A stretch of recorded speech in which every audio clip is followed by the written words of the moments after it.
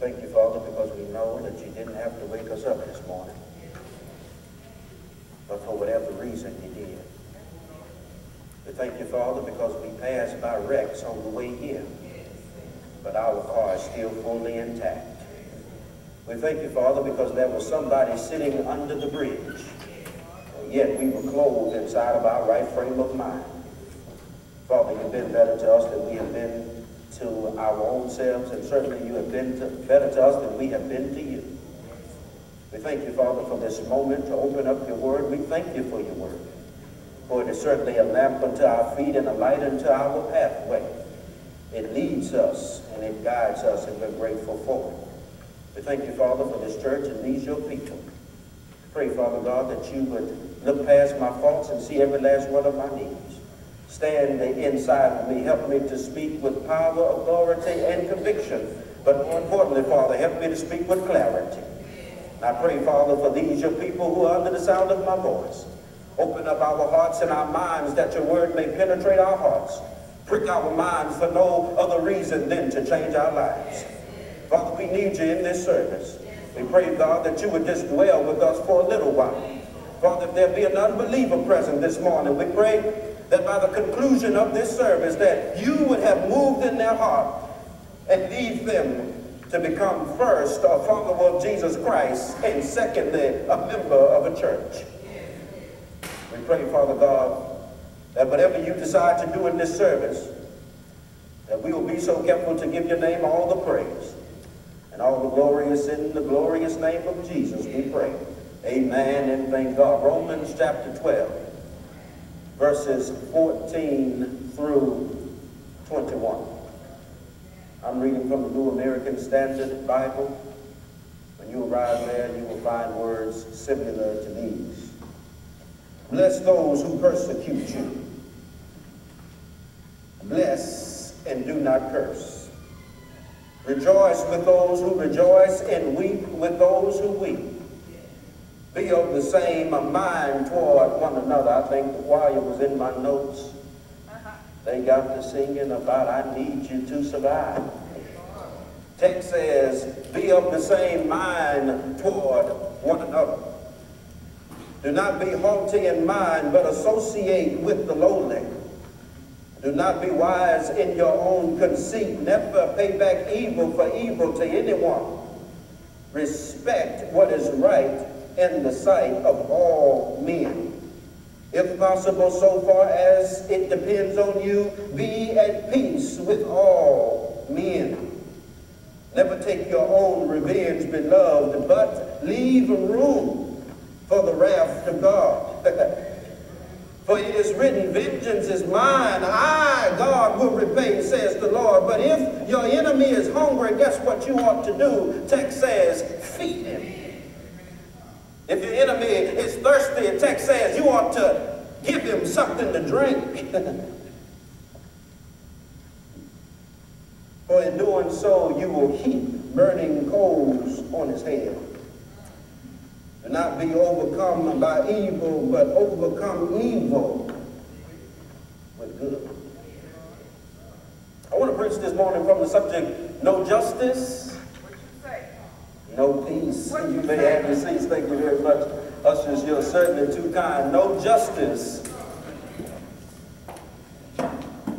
no peace.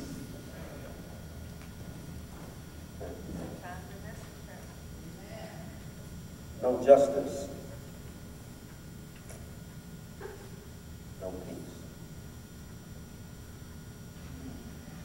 Outside a California prison, on December 14, 1967, Dr. Martin Luther King Jr. proclaimed the phrase, no justice, no peace. The phrase, no justice, no peace, in these days and time typically refer, or they are typically used when somebody in America experiences injustice. They use these words, no justice, no peace, as they march up and down the streets. They use these phrases, no justice, no peace, as they yell to the top of their lungs in front of cameras. They use the phrase, no justice, no peace, as they vandalize people's property that does not belong to them. They do all of this violence in retaliation to the violence that was done to them, and they use the 1976 phrase, no justice, no peace. But I submit to you, ladies and gentlemen, that the reason people who have experienced injustice use the phrase no justice, no peace as they continue to vandalize people's property that does not belong to them is because they fail to understand what Dr. Martin Luther King meant on December 14, 1967, when he proclaimed the phrase no justice, no peace.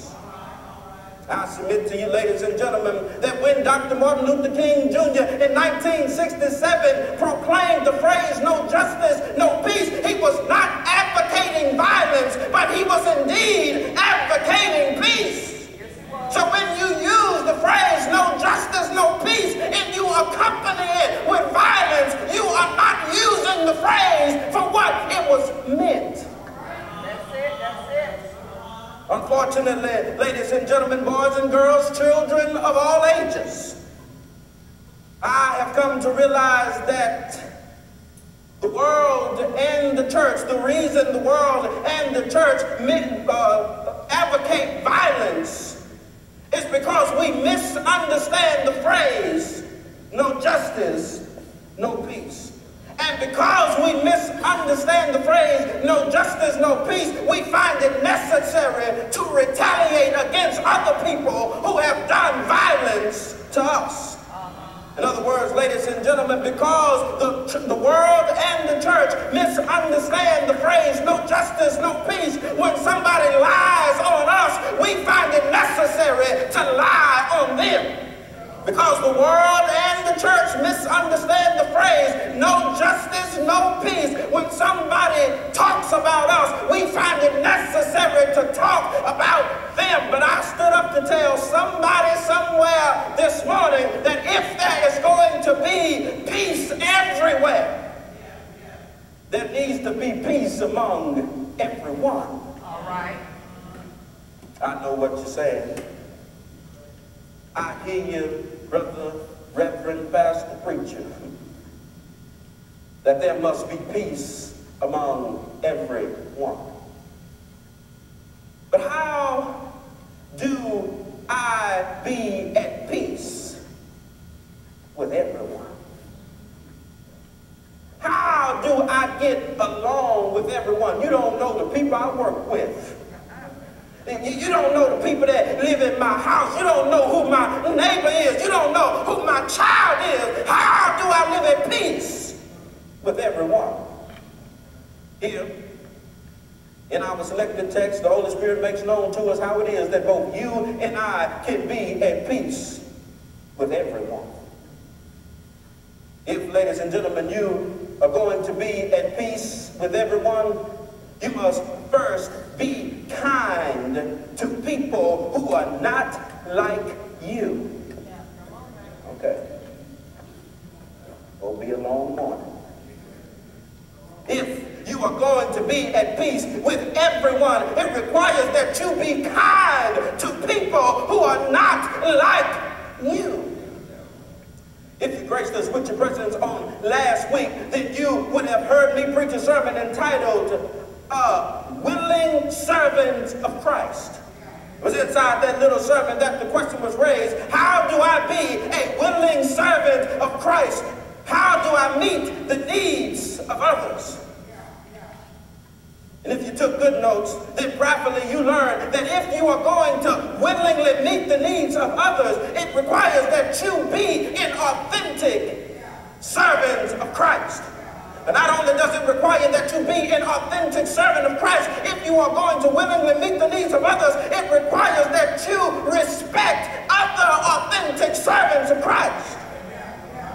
If you are going to willingly meet the needs of others, not only must you be an authentic servant of Christ, and not only must you respect other authentic servants of Christ, but you must do all of that while understanding that Christ is coming back. Yes, Lord. It was based on that argument, ladies and gentlemen, that Paul leans into Romans chapter 12, particularly verse 14, by encouraging us, no, by commanding us to refrain from retaliating against non-believers. Let me tell you this up front. Paul speaks about three things here. In verse 14, Paul talks about how believers should respond to non-believers. Verses 15 and 16, Paul talks about how believers ought to respond to other believers. Verses 17 through 21, Paul talks about how believers ought to treat everybody. First, Paul tells us that we ought to be kind to people who are not like us. Paul opens in verse 14 by using the word bless. Bless those who persecute you.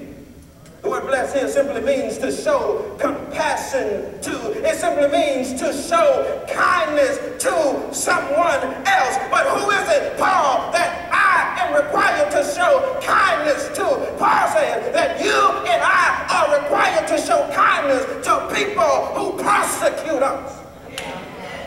What persecute here in the text means, it means to show kindness to those people who pursue you. It means to show kindness to those people who squeeze you. It means to show kindness to those people who get on your everlasting nerves. Paul says that you are required to show kindness to people who are trying to destroy you. This is how we have peace with everyone. When somebody does you harm, Paul says, offer them a plate to eat. When somebody talks about you, tell them how good they look today. When somebody does you all kind of wrong, greet them with a handshake or unite them with a hug. Paul says, those who persecute you, show them kindness. Because when you don't show them kindness, guess who's the evil one? You are. I thought I'd have a witness there. Glad I brought my own. James chapter 4, somewhere around verse 16. James says, when you do not show kindness to other people, you are the arrogant one. And arrogance is evil in the sight of your God. All right now. Bless those who persecute you. Paul says, bless them and do not curse them. The word curse doesn't mean to use your 3- and 4-letter word vocabulary. It's not what the text is suggesting here. The word curse here, ladies and gentlemen, refers to judging them. More specifically, it refers to trying to get back at them. Paul says, when somebody does you wrong, don't try to get back at them. All right. Don't be nice to them just waiting for the right opportunity. As soon as they put their guard down, they don't know what I got coming for. Paul says, bless them, show kindness to them, but do not curse them. Do not pay them back. Don't go to your Old Testament theology talking about an eye for an eye and a tooth for a tooth. I could really elaborate right there, but for the sake of time, I'm going to move on, and that's no pulpit excuse for poor exposition. That's just the truth. Paul says, do not curse them. Matthew chapter 25, somewhere around verses 51 and 52, Jesus illustrates what it means to show kindness to someone who is not like you. You know the text, don't you? Jesus and his disciples are in the garden. Jesus knows that his hour has come. It's time for him to be arrested. And here come these Pharisees, and here come these scribes, and here come these Roman soldiers to arrest Jesus. And when they asked him, "Are you Jesus of Nazareth?" he says, "I am he." And the soldiers pull out their swords, and Peter feels the need to pull out his sword and chops the poor man's ear off. And what does Jesus do in response? He tells them, no, Peter, we don't get down like that. We show kindness to people who mean to do us harm. We love people who hate us. We embrace people who misuse us. I'm talking about Christian folk.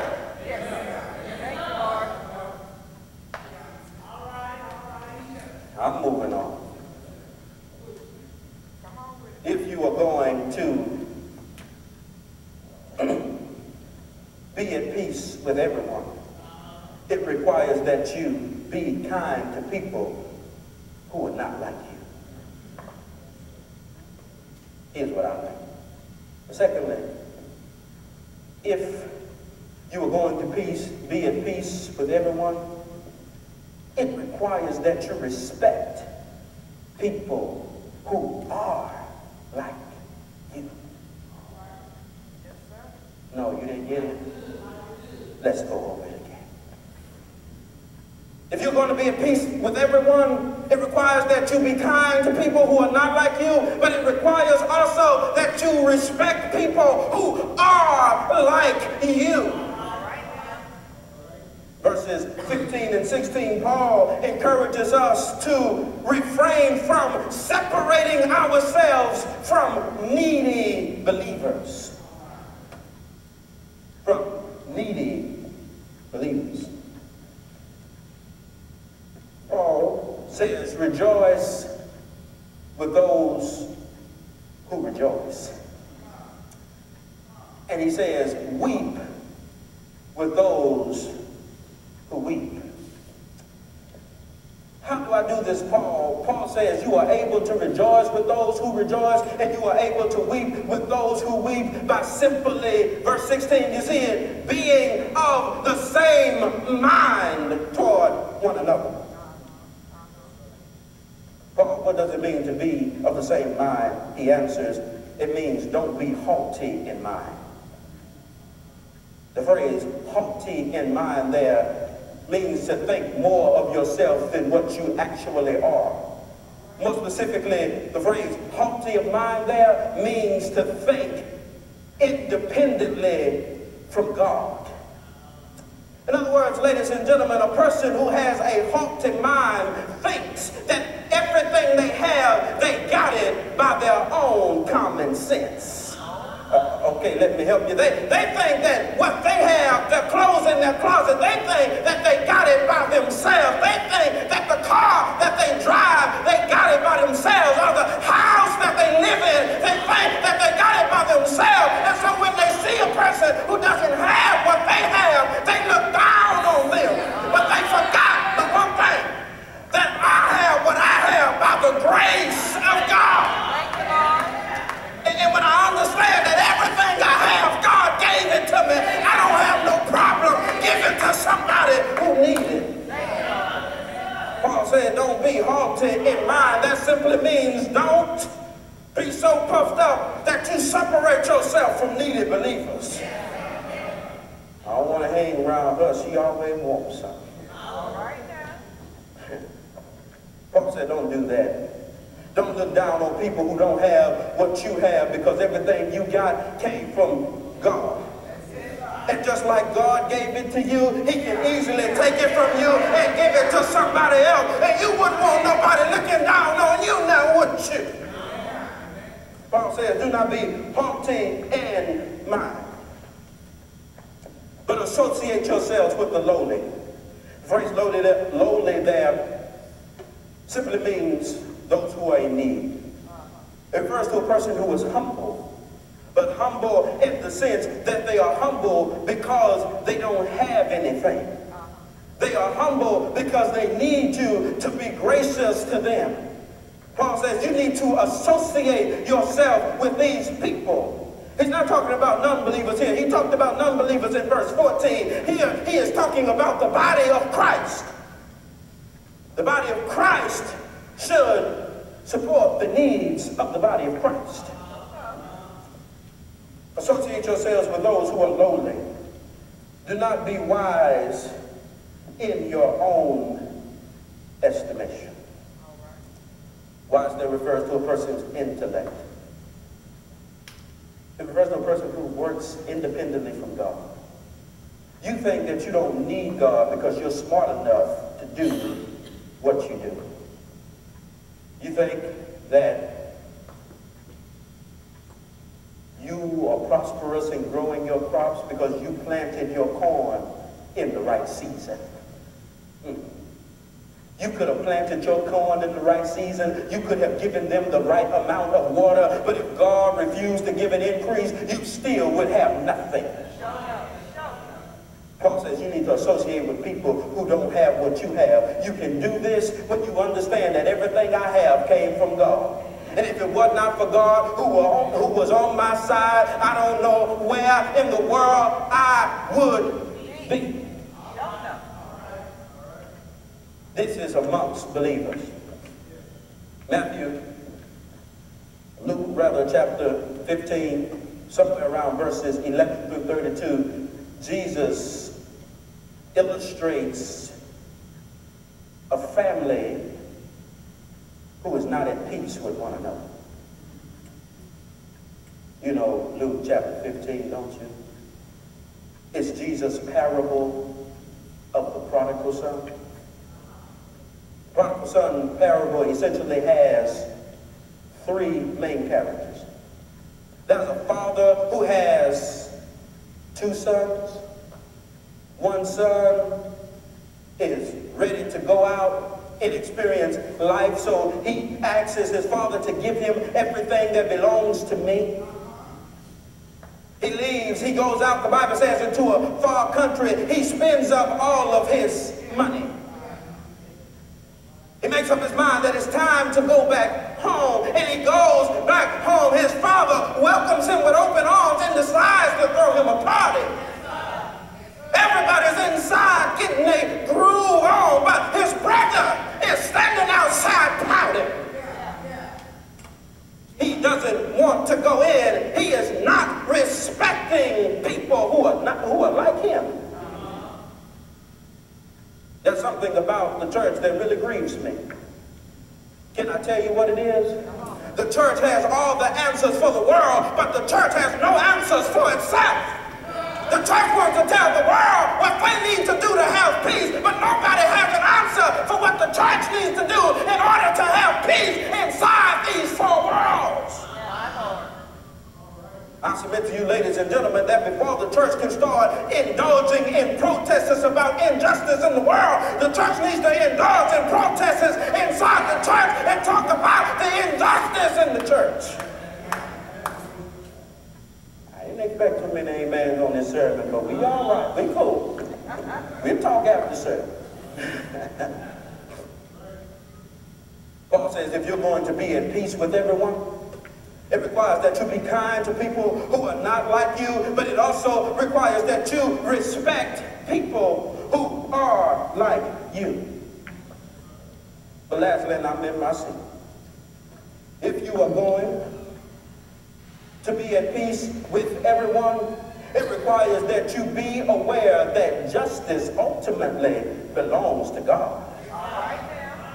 Verses 17 through 21, Paul commands us to do what is morally pleasing in the eyesight of God. This is ultimately, ladies and gentlemen, how both you and I can have peace or be at peace with everyone. It's when you and I do what is pleasing in the eyesight of God. Paul says, never pay back evil for evil to anyone. Respect what is right in the sight of all men. Word respect here simply means to consider beforehand. It means to about someone else. You missed it, didn't you? What causes disorder is when a person only thinks about themselves. Okay. Okay. What causes divorce? My grandfather would say when there's a one-sided love affair. What you say? What causes separation? When somebody is only thinking about what benefits them and they never think about what somebody else thinks. All right. Paul says, I didn't make this up, it's in your Bible. Paul says, you got to respect what other people think. Let me clarify that. Let me tighten that up. This does not mean you compromise your belief. But it does mean that by any and every cost, you try to avoid confrontation. All right. The things we argue about, ladies and gentlemen, are things that don't really need to be argued about. The conversations we have are pointless conversations. But things we talk about don't even matter. But we separate ourselves from one another when we do not have a certain level of respect for what someone else thinks. Paul says, respect what is right in the sight of all men. Let me tell you a secret. Shh, don't tell nobody, just between you and me. If you listen to what somebody else thinks, you may not agree with it, but you can say, I see why you think that way. Okay, hear me. And if I can see why you think that way, I can try my best to keep from offending you. Paul says you ought to respect, consider, think about beforehand what somebody else considers to be right. What is right in the sight of all men. There are people, ladies and gentlemen, that think whatever they think is just the way it's supposed to go. And instead of compromising, instead of trying to understand the perspective of someone else, they engage in an argument about why I'm right and you're wrong. Paul said, don't do that. You see it on the news. You've been seeing it all week, haven't you? I'm about tired of hearing it. Trying to turn on my gospel station this morning. They still talking about Baltimore.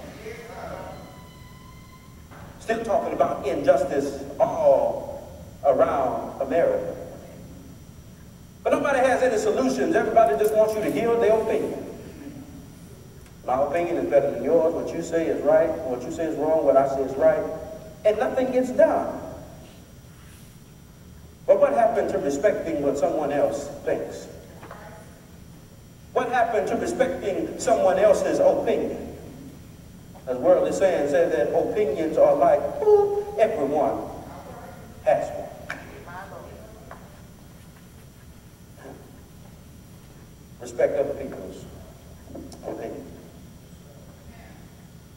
Why or how is it easy to respect someone's opinion? Because God ultimately is the one who will have the last word. That's right. You can argue back and forth, but I can just picture God in my spiritual imagination saying, shut up, both of y'all wrong. I'm right. God is ultimately the one who will have the last word. This is why the psalmist in Psalm 94, particularly verses 1 through 7, calls on God to fight his battle. The psalmist understood, Lord, ain't no reason for me, ain't no need for me arguing with these people. They are unreasonable. So, Lord, what I need you to do is I need for you to show up and show justice. God is the one who will repay. That's it. Paul quotes Deuteronomy 32, verse 35 here. He says, vengeance belongs to the Lord. I will repay evil. I will repay what a person does wrong against you. A Christian does not have to fight their own battle. You just have to sit back and watch God do his thing. This is what makes it easy to show kindness to people who are not like you, and it makes it easy to respect people who are like you, because when you are a believer in the Lord Jesus Christ, God will show justice on your behalf.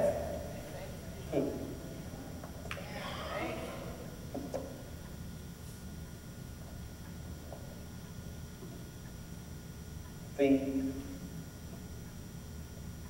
your enemy if he's hungry. Give your enemy something to drink when he's thirsty. Your enemy could be either inside or outside of the church. Did you know that?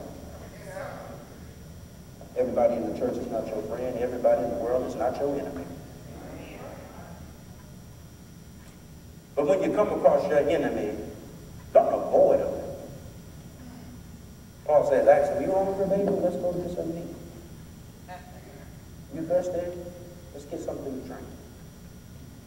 Why should I do that, Paul? Paul says, because when you do that, you heap burning coals upon their head.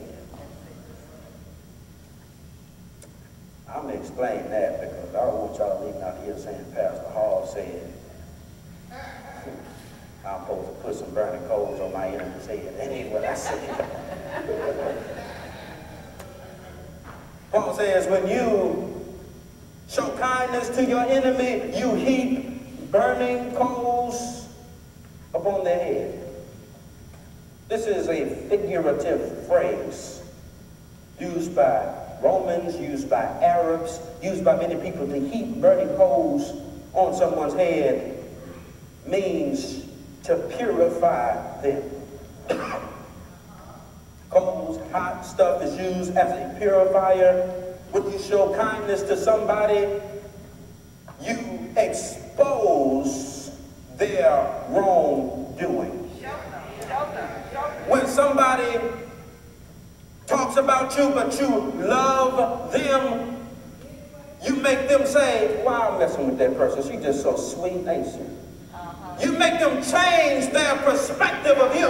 But when you retaliate against someone who does wrong against you, then the fight just goes back and forth and back and forth. But when you give food to your enemy when he's hungry and water to your enemy when he's thirsty, Paul says you will make them consider their sinful ways.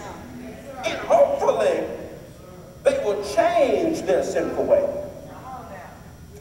Just by you being kind to them. Did you get that? Not by you arguing with them, not by you yelling in their face, not them telling you how ugly you are and you telling them how ugly they is.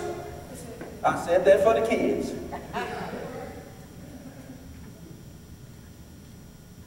But you have peace when you show kindness to your enemy.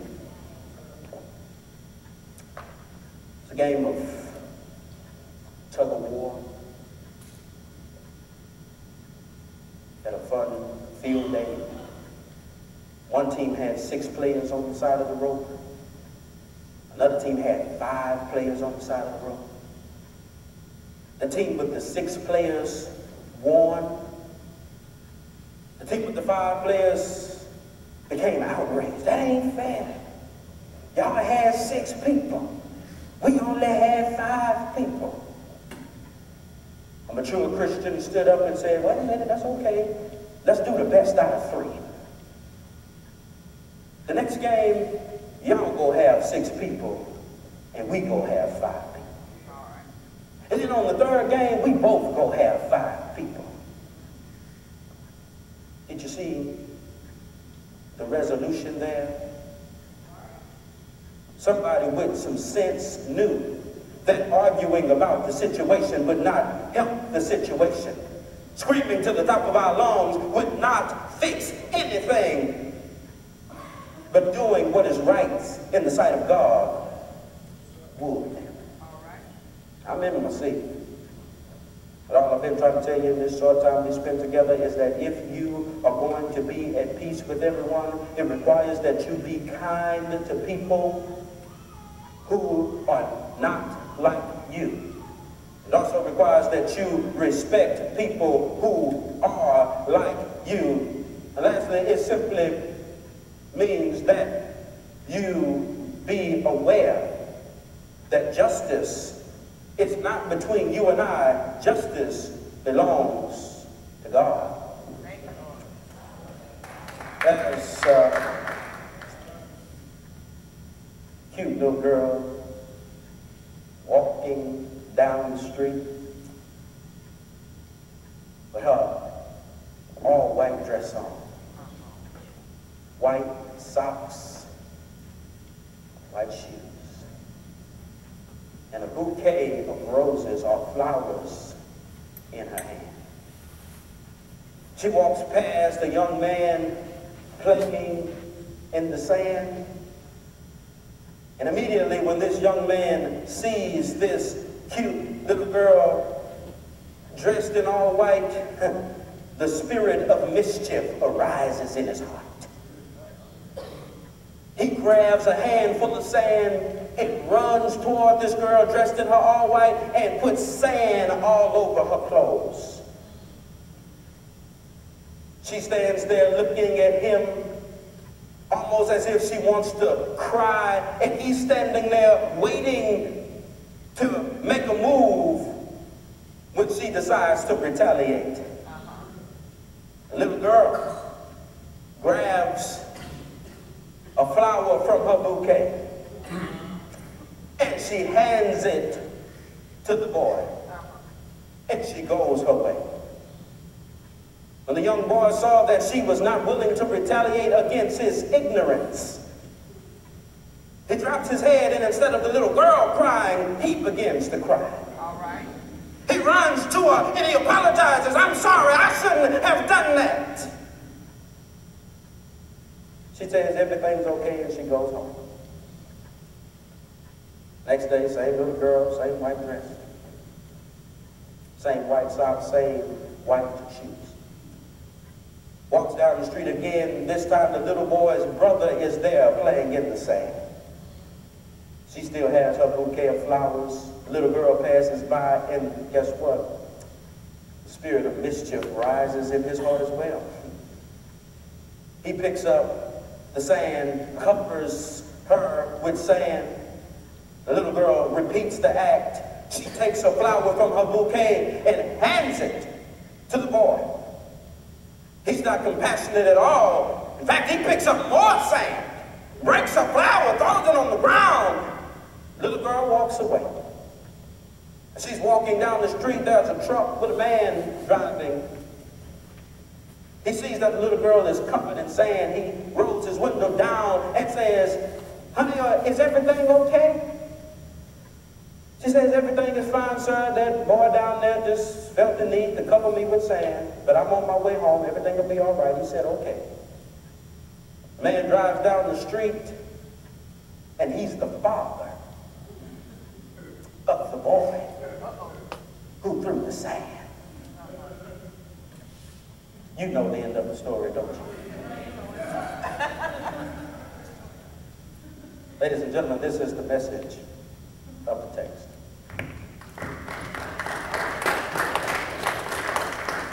Sometimes when you show kindness, you will move somebody to repent. But sometimes when you show kindness, you won't move anybody to repent. But guess who will take care of the unrepenting servant? God bless you, God keep you. It's my prayer. The doors of the church are open. If you are here, you do not know the Lord.